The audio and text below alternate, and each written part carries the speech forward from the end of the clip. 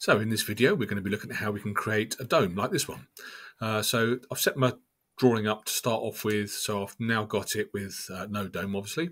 I've got my sections through set up, and you can see I've got my level 3 here. It's going to be the top of the upstand within the roof opening. So when I go to level 3 itself, we can see this upstand here, and this is the size of the dome I want it to be. So the first thing we need to do is download a pre-built mass that's in Revit already. So if I go into Insert and Load Family, and when you open up yours, you'll be in something similar to this. So it's actually in the folder called Mass. And then you can see all these different masses that we've got in here. So there's loads that you can choose from. Obviously, the one we're going to want is Dome. So I'm going to select Dome. And when you do that, go back to Architecture and go into Component, because that's where it's going to come from within that itself. Now, we can place on a workplace or place on a face.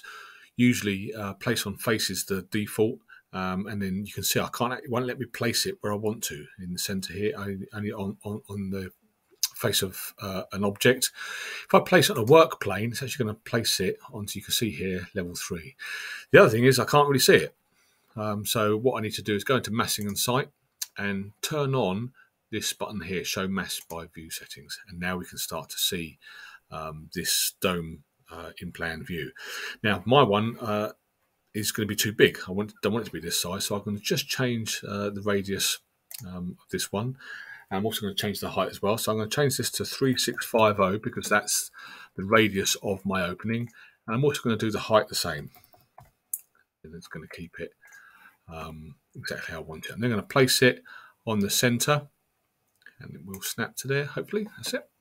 And then when I go back to my 3D view, we can now see I've got this dome in place. When I open up the section view, make this a bit bigger so I can see it all. When I click on the dome itself, you can see I've got these handles I can use to either lower the dome, raise it up, make it a different size, actually change that around. But I've used the boxes on the left-hand side here in the dimensions, radius and height just to do that with.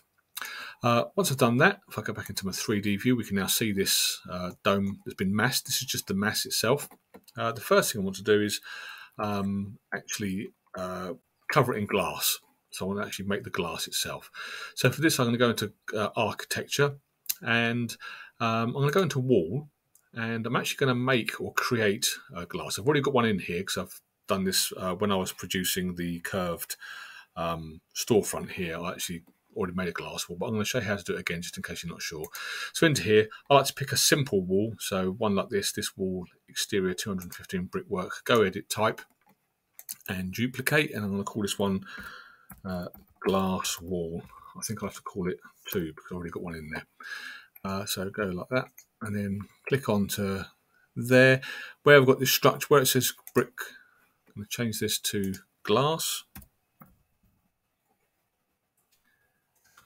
That glass, and I'm going to make this one 24mm thick. It's pretty standard size glass. Click OK, click Apply, and then click OK. So I've now got this glass wall in my properties box. So we can see I've got this glass wall in here. Yep. Now I'm going to come out of that and go back into wall. And when I create the wall, I want to do it by face. So click on the little arrow below it, and then Wall by Face. And what I can now do is click on this one here and click on this form here. The dome's actually in 2 halves. And I've now got this glass dome in place. Now, when I'm in here, whilst I'm here, before I forget, go back into Massing Site and then just turn off the mass itself. So it's just got rid of that original mass that was there. What I now need to do is create the structure that's going to hold this in place. So I'm going to go back into Architecture. I'm going to do the same thing again. Go into Wall, and then I'm going to select once again that same brickwork wall, this 215 brickwork, and I'm going to Edit Type and Duplicate. I'm going to call this one aluminium. I'm going to call it aluminium structure. Okay, click onto here, and again, same sort of thing. This time I'm just going to go aluminium. You could make this anything you want it to be, really. Aluminium, there it is. And the thickness of this, I'm going to make 150. You can make yours however thick you want it to be. And then apply and OK. And what I can now do, if I go into level 3, I'm actually going to create this wall. So I've got this aluminium structure wall. I want it to be at level 3 with 0 base offset. I want it to sit onto there. And the height of it, we'll make it 2 meters for now. Doesn't really matter what it's going to be just yet, because we're going to adjust that in a second, as you'll see. I'm also going to make sure that I'm on the wall center line, because I want to create from here just a wall coming across to there like that.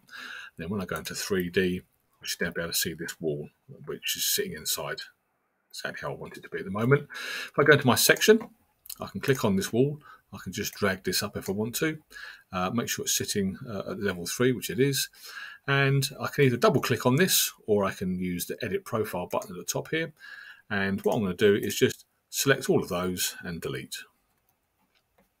And I'm going to draw some new ones in. So I'm going to use the pick lines tool. So this one here. And I'm going to have an offset of, in this case, I'm going to go 50 mil.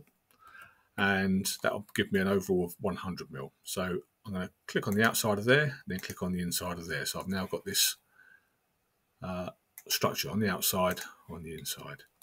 I now need to go straight line, and in my offset, change that to 0, because I don't want to be offsetting this line, just to create the loop. Same across there. And with that, I can now green tick.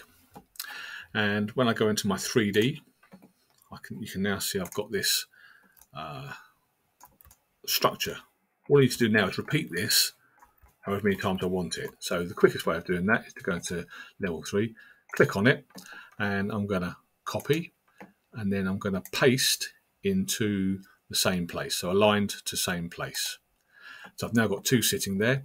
So if I click on the rotate button and start here and then come around 90 degrees, it's now copied it like so. And then if I go back into there and do the same one again, so I'm now going to paste align to the same place, and this time click on it, but this time I'm going to click there and then come up 45 degrees.